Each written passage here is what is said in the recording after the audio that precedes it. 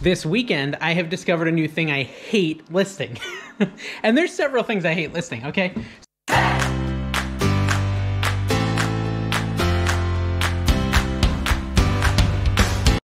Hey everyone, Sunday afternoon. I got a couple orders to pull, 9 I think, and so we'll grab those. First thing I need to pull, I actually sold at the end of the last video, but I hadn't pulled it yet. It's these Hot Wheels that sold for a whopping 99 cents, and they did pay. So last time I didn't pull it because they hadn't paid yet, but now that they've paid, I can go ahead and pull this, and they paid $7.70 in shipping. Oh, and so this one, I had a question in the last video, and a lot of you responded, so I appreciate that. And my question was about, I think this is it right here. Let me just make sure these are the right cars. Yeah. Yes. Looks the same. So I asked a question in the last video about shipping first class if someone orders and pays priority. And pretty much everyone in the comments said the policy is you have to ship the exact method that's specified on the order. That is the policy. But also many people in the comments said they have shipped first class on priority and never had any issues. I myself have done it that way since I started reselling 10 years ago, and I've never had a complaint and never an issue. But if that is a policy, I will definitely stop doing it. And if it says USPS priority, I'll ship it priority. I'm cool with that too. I don't want to get in trouble. So let's see, this is, let me see how this one is actually shipped, because it says standard. Okay, so this one, I actually did charge for first class, not priority. So I did first class at 15 ounces on this one, because I thought it would be right on the line. So I'll have to check and see if I can actually hit the first class number. Let's see. Let's weigh it really quick. Oh yeah, that should be fine. Box and stuff might add like 4 ounces, so we'll be good. That'll go first class, and you know, I'm not gonna lose money, but definitely not a very good profit on that car. All right, so the next order is in bin U8, and this is a Funko Pop. I don't have many Funko Pops for sale right now, but this is one I had. And is this U8? Yeah. It's right here at the top. This one had some box damage, which is why I think it took forever to sell. I've had it listed for quite a while. And it was even like a Barnes & Noble exclusive, but since the box was in not great condition, it just took a really long time to sell. And I took an offer on this of $10. It was funny because it was only $11 plus $4.80 shipping. They offered me $10 plus $4.80 shipping, and I was like, yeah, a buck off, I could do that. So I'm just glad to have it gone. But yeah, you can see in the photo I put, you know, a picture of the box damage. I put in the notes some box damage right here. So, you know, the buyer knows what to expect. It might be like me. So I like Funko Pops, right? I have some up there. I'm not the kind of person who needs to leave them in the box, so I'm happy to buy a Funko Pop, take it out, and throw the box away. I'm not a collector. I actually don't like them in the box. I think the boxes aren't that exciting. I think the actual, you know, Funko is cool, but I don't like the boxes. So I get it. Collectors want them in nice condition, but for me, I really just like the actual Funko Pops. And if I get one, I just take it out and I enjoy it. So to talk a little bit about listings, this weekend has not been as good as last weekend when it comes to listings, and I'm not sure if it's just like a lack of motivation or what, but I did not get much listed this weekend. The next order is a hat, and it's an FF. Oh, it's kind of getting squished by some stamps. This is a Boston Celtics hat. It's kind of cool. Old vintage hat. I don't know. I don't think this came with that lot of hats I bought. We Cover the World. Official hat, yeah. I think I paid $1 for that at a yard sale, and that sold for $18.99, $4.80 shipping. So that was a good one. I'm pretty sure I paid $1 for that. It's a nice profit. Okay, so here's an interesting topic to discuss really quickly. I think that there's certain things people enjoy listing more than other things. So I personally learn every time I buy something or source something whether or not I enjoy listing that type of item. And so for an example, I bought all those cassettes, those old cassettes. Most of them were like 80s and 90s rock and grunge, and I enjoyed listing those a lot. Like, it was really fun for me. I was like taking some of them, putting them in my cassette player and listening to them. I was enjoying the cover art, all that sort of stuff. I really enjoyed listing them. And for me, if I enjoy listing something, I can list all day and it doesn't bother me. I enjoy it. I'm having fun. And those are the kind of things I really like to buy. But every now and then I'll buy a new category, something I've never bought before, and I get to learn if I enjoy listing that thing or that item or not. So a couple examples. I bought all these horses, these Breyer horses.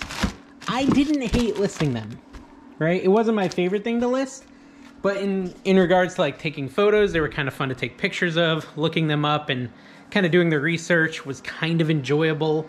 And I did it for like 6 hours straight 2 Friday nights ago, and I didn't hate it. I had a pretty good time. I watched some TV while I was doing it. And for me, like if I go to a yard sale or thrift store and I see a Breyer horse, I'm going to buy it because I didn't hate listing it. They're worth some money. I mean, I have to pay the right price. I think I've told you I like to pay. I think they're worth paying $5 or less for in general. But yeah, so those are something I didn't hate listing. But this weekend, I have discovered a new thing I hate listing. And there's several things I hate listing, okay? So this box has a couple of the things. Oh, let me show you. This Tupperware has a couple of things I hate listing.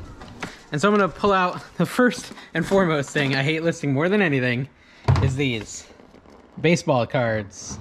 Sports cards of any way, shape, or form. I just don't like listing them. I'm not into sports. So I don't have any like nostalgia or enjoyment in reading like the stats or anything like that. I just don't like listing them. But the new thing I discovered I hate listing this weekend is pins. I hate listing these. I mean, they're up there with baseball cards. And this is, I'm going to tell you why. Because I think I bought 50 pins, right? And I paid $100. We talked about this last week. But the problem is, like, each pin, it seems to be worth $5. So if you think about it, if every pin is worth $5 and I sell all 50 for $5 a piece, that's $250. I paid $100. That's a profit. The problem is I hate listing them. I don't like taking the pictures. They're very hard to photograph. They're very small. You have to get them under the light. Like I was putting them up on this ledge here and then trying to take my camera like right over it, and it would be too reflective. And then if I didn't use that light, it was too dark and you couldn't make out the lettering and they're impossible to comp. Anyways, on and on and on. I did not like listing them. I listed enough pins basically to get my $100 back. And then I got frustrated and stopped listing them. I will list them. This is basically my little death pile bin. It's where I put stuff that I really don't want to list, but eventually I will list. I'm sure there'll be a time where I have a lot of free time. I just didn't feel like doing it this weekend. Oh, and right next to it is another thing I hate listing, posters. I don't know why. Like, I like the pictures on posters, but these have sat here for 4 months, unlisted, because I hate taking them out, trying to find something to hold the 4 corners, getting a good angle of the poster. And so for me, I just don't like listing them. I just don't. Here's the question, and this is the key. Put in the comments below what you absolutely hate listing. Something that you know you can make money on, but you'd rather just not buy it because you don't want to deal with it. You don't want to list it. You don't want to sell it. So I know a lot of people, they hate listing VCRs because they don't want to ship them because they're big and bulky and hard to ship. I'm fine with listing VCRs, but when it comes to pins, I've realized I hate listing them. And if I go somewhere with pins, I'm probably not going to buy them. Okay, sorry for that rant about what I like listing and what I hate listing. Let's keep pulling orders. My next order is an M6, which is right here, and it's a keyboard. This keyboard came off the Goodwill pallet I bought. I did test it. It works fine, so that'll be, you know, an easy shipper pretty much. I'll put it in one of these priority boxes. This sold for $9.49. Customer paid $9 in shipping as well, so that's a nice one off that pallet. Oh, okay, so these are cool. These are not in my garage though, because me and the kids keep using them. So I may cut some of this out as I try to find them, but I think last time I saw them, they were in my little laundry area here. Turn on the light. These messy, look at these cabinets. They're packed with junk. Here they are. So these are little binoculars. Kind of cool. I think they were like circa 1920 or something like that. We had, what was it, a meteor shower a couple weeks ago, and so we went and laid on the trampoline in the backyard, and we looked at the meteor shower. That was pretty cool. We used these to do that, although they didn't really work that well. Would have been better to have a telescope. So yeah, really nice little binoculars. Those sold for $19.99, $7.70 shipping. And does it say Antique La Verre Fab? They're opera glasses technically, but they work fine for seeing things far away. Okay, so I have this other sale, and I don't like this when this happens. This customer wrote me a message last night at like 11:30 p.m. and I was already asleep, so I didn't see it. But I woke up and saw it this morning. They asked, how big is this? How many inches? And it's a Luke Skywalker with a Yoda on his back. And since I didn't see it, they just bought it. And so I'm hoping they don't get upset because it's smaller than they thought or bigger than they thought, because they bought it without me answering. And so hopefully that doesn't cause any issues. Ideally, they would have waited just in case they're not happy with the size of it, but we'll see. He's right here. How big is he? Looks like he's about 6 inches or so. I could measure him. I guess I could measure him and send a message to the buyer saying, hey, just saw this. Luke is... Alright, so Luke is 9 inches. I just measured him. He's 9 inches tall. So maybe I'll write them and tell him. Okay, let's touch a little bit on this USPS mistake again. I had a bunch of comments. Most people seem to agree with me that they thought it was a flat rate and that the USPS just messed it up. Even had a few people say they've had this happen to them. Also had a few people recommend I take it down to the USPS and, you know, complain about it. See if they can do anything about the money I wasted on it. I probably won't do that. My USPS always has a line out the door. So I do anything within my capabilities to not have to wait in that line because that's just not worth my 40 minutes or however long it might take to get up to the front of the line. So I probably will just move on. Like I said, I reprinted the label. Here's one comment. Someone said I could have reprinted the same label and used it, but I couldn't find it because I think it was too old. So, you know, it is what it is, $8 loss. But the buyer messaged me, and I had not messaged them yet. They messaged me yesterday. I had not messaged them yet. And they said, hey, what's going on? I really want to buy this other Breyer horse you have. It was one of the white ones, I think. I think it's this one here. She really wants to buy this one. But she's not doing it because the first thing she bought from me earlier in February has not arrived. The tracking number isn't showing anything. So she's just concerned about me as a seller because she never got the first item. So that mistake by USPS could have potentially cost me this customer and this extra sale, but I did write her back and I said, hey, this is what's going on. I even linked her to the video that I made. And I said, you know, USPS just thought it was a flat rate. They messed it up. I've got it packed up and ready to go back out. It's sitting right over there. And I'm going to send it back out for you. I'm really sorry about the trouble. And she was super appreciative and thankful and said she's still going to hold off on buying the other one until this one arrives. So I can't blame her. She's a little leery, a little skeptical. But I think she'll be happy once this arrives, and then she'll hopefully buy that other one, which I think is a pretty cool horse too. Okay, let's pull my last order for now. Hello, Annabelle. Hi. What you got there? Kitty time? It's like just a stuffed animal or something. I got one more order to pull, and it's these pots that sold, and they should be right here. You were with me at the yard sale when I bought these, Anna. Do you remember them? These right here? The one where you got the little blue piggy thingy, little cookie jar, the blue cookie jar. I don't know if I got a cookie jar there. It was you and Callie, and it was like Sunday morning late. We went, and it was a far drive. And anyways, so I got these two pans. And I paid $10 for a whole basket of goodies there. And these two were in there. These are like some really old cast iron made in Ireland. So, I mean, they're not in good condition, but it was so cheap that I bought them anyway, so whatever. I sold these for $59.99.